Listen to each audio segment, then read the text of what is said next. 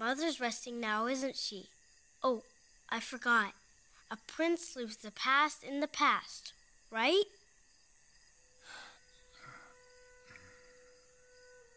That's enough questions for today. Now please get some sleep. Okay. Good night. Oh my god.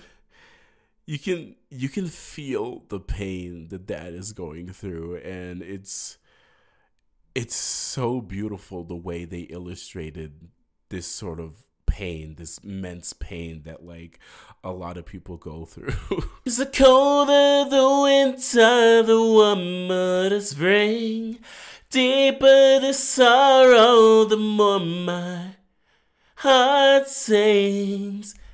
I didn't forget the lyrics. I would never forget the lyrics. Bambi 2 portrays loss extremely beautifully. I've always liked Bambi 2 because, I don't know, it's just been always a cute movie for me.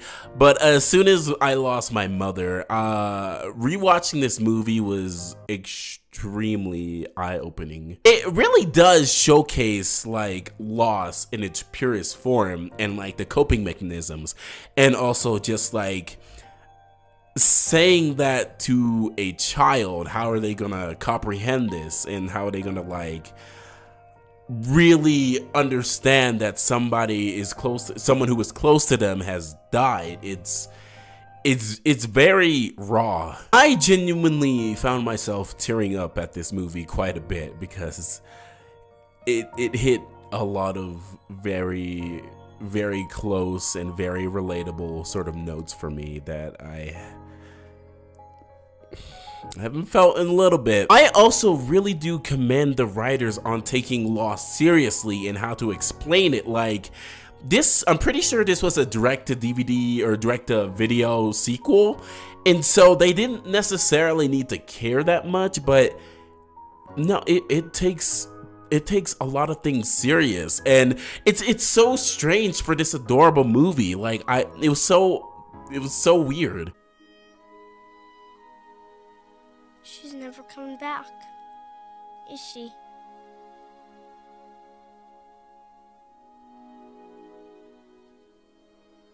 No.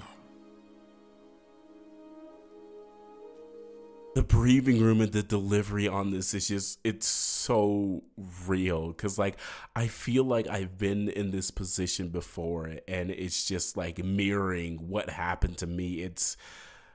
It hits so hard, and I don't feel Bambi 2 would have been able to achieve this sort of like seriousness if it weren't for the slower pace and the boring moments. There is even a traumatizing moment that Bambi has to go through, and it is so interesting to see all these puzzle pieces sort of like build up into acceptance and being able to talk about loss, talk about, you know, this person who has moved on, who has died. Using the framework of the first movie to where the parent dies, you know, the mother dies, and that statement of your mother can't be with you afterwards, using that to like as like building blocks for this movie works extremely well. I was not expecting that. They really hold no punches with how serious this gets, and the voice actor who is doing the voice of the Great Prince is doing an amazing job just delivering these lines and delivering this emotional experience. To actually move things along and talk about the animation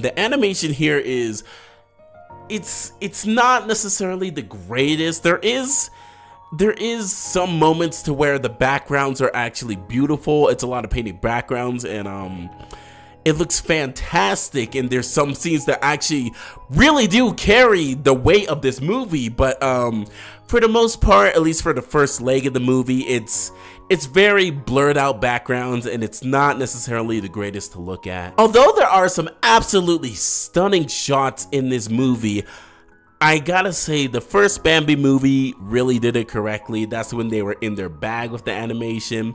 Here you can definitely tell it's a B team. They didn't really have as much resources in order to like put into the animation, but it does shine when it needs to. There's also some like 3D elements I'm pretty sure they blended into the 2D, which was interesting to say the least. Do I think they did it well? Not necessarily, but to be completely honest, this sort of animation, like the quality of it is okay. It's one of those things that don't really harm the overall story, and it does benefit it at times. Sometimes it's not necessarily how quality something looks, but like how that animation can help tell a story. Like, there's multiple ways to tell a story with animation. It doesn't always have to be the most beautiful thing in the world. Now, don't get me wrong, good art is amazing to look at. It's just that, like, with so many pieces a movie has and the main structure of it being a story, good art doesn't always go the way people think it goes. Speaking of art, the score of this movie is actually very good. It's not necessarily like up to par to the original score and soundtrack. Like they were just in their bag with that score, in my personal opinion. But no, it does enough. When will I get my antlers? Won't be long now. The way the violins and other strings and instruments are used, it feels very old style, like very akin to Bambi 1. Like, this person really did do their research as far as I'm aware. Like, it sounds like it fits so well, but at the same time feels very new and fresh, like a new spin on it, because there's not I don't think there's too many, if any, themes that like really relate to the original as far as I'm aware. Maybe Twitter painted. Actually, I don't know if they sing that. Oh no, they sing the little gay song. Yeah, absolutely. I think the way the score was composed is just beautiful. Like, a lot of melodies just work, and the strings, they just feel right at home with Bambi, right at home with this little deer. As for the soundtrack, I believe there is 3 original songs in this movie. 2 if you don't include the end credits, but for the most part, they are just beautiful. They are sung by this beautiful singer. I absolutely love it. I adore it. It is just, it's beautiful. After the pain, the joy will still be here. There is life. For it's out of the darkness that we learn to see, and out of the silence that songs come to be, and all that we dream of awaits patiently. We will be together, leaving our cares behind forever. At the first sign of spring. The way these 2 songs are used are very interesting, because this movie is not a musical in any sort of sense, but like the lyrics of it and the feel of it, it brings warmth, and it also just really encompasses the whole story. It really does feel like a musical type song. Like the very first song, There Is Life, it talks about loss in a way, in my opinion anyway. It talks about the darkness that you feel, like, say it's like representing winter or something like that.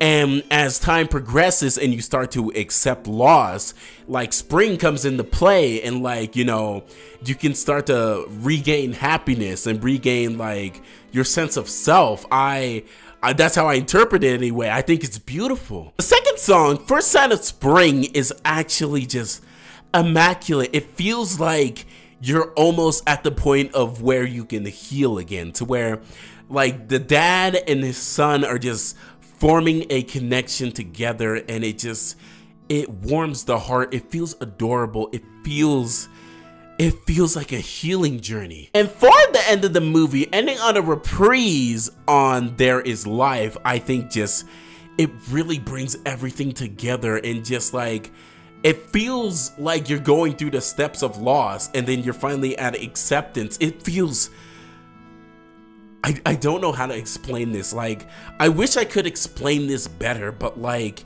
if you've been through loss, I feel like you really resonate with this movie and understand what it's going for. Now, going towards the story, in my opinion anyway, the main story is about Bambi and the Great Prince, his father, actually learning how to deal with the loss of their mother. There are 2 other little subplots that really come together nicely at the end of the movie and don't feel like an afterthought, to where Bambi is becoming brave. He's learning how to like become a man essentially, and I really do like that. I really do like that part of the movie. The other subplot being the connection between Bambi's dad and Bambi. Like, he's trying to learn how to become a better father, and it's heartwarming every step of the way as he starts to grow and learn how to actually take care of his son. It's something I really feel a parent would love to show this to their kids. There is some sections I would constitute as filler, as,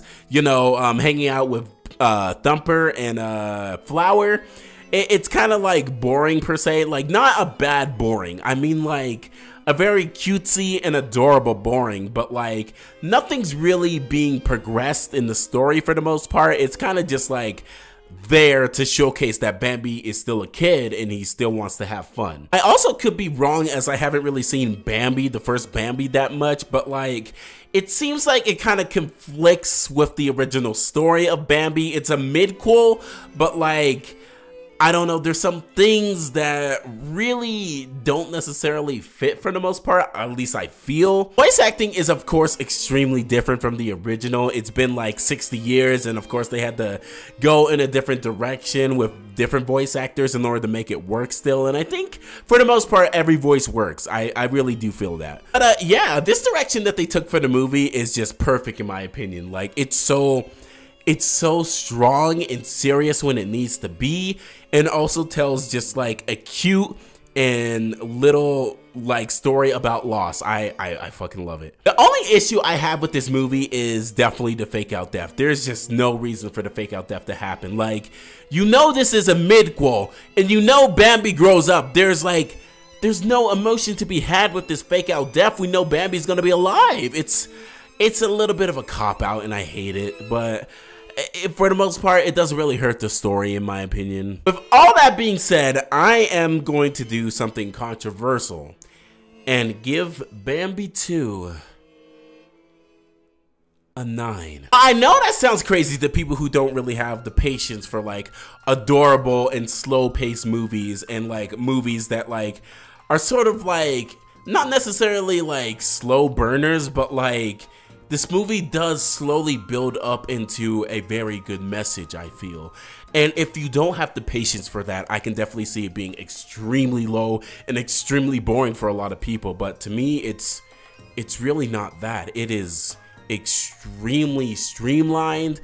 It knows what it wants to be, and it takes it by the horns. Now, don't get me wrong, there's a lot of things that Bambi 1 does better than Bambi 2, like the music, the score, the animation. But at the end of the day, the story really does drive home a good message, and a very strong message, I feel, from Bambi 2. And I just wasn't feeling the story for the most part in Bambi 1. I'm just gonna be completely honest. You can definitely make fun of a movie's animation, a movie's score, or whatever else. But at the end of the day, if it tells a very good story and it does it extremely well, I'm gonna be there to listen to it. And Bambi 2 for me was that example. But that's all I have to say. Anyway, how's it going, pups? It's a K9, and I never even knew this was here. Beautiful, isn't it?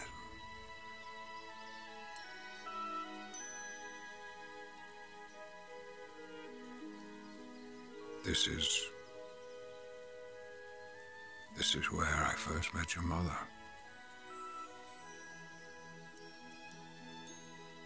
Really? Yes. I was just about your age. What were you like? Me? Well, let me think. Actually, I was a lot like you.